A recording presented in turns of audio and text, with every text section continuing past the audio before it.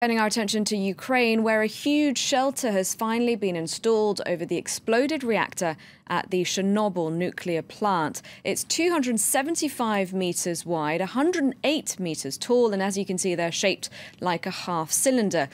Work can now begin on dismantling unstable parts of the original cover, the so-called sarcophagus, which was built over the reactor shortly after 1986 explosion to contain radiation. From Chernobyl, France 24's Gulliver Cragg has more.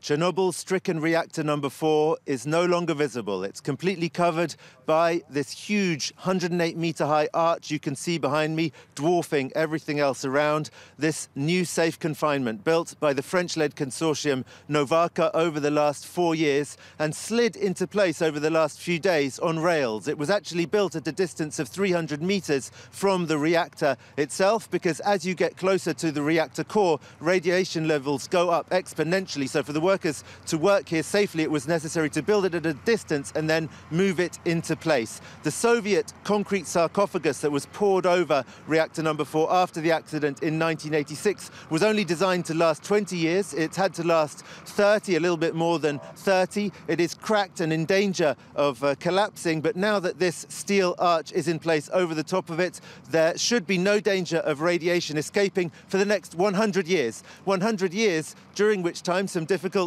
decisions have to be made and action taken in order to dismantle or at least partially dismantle the reactor itself. There are still 200 tons of radioactive material inside the reactor core.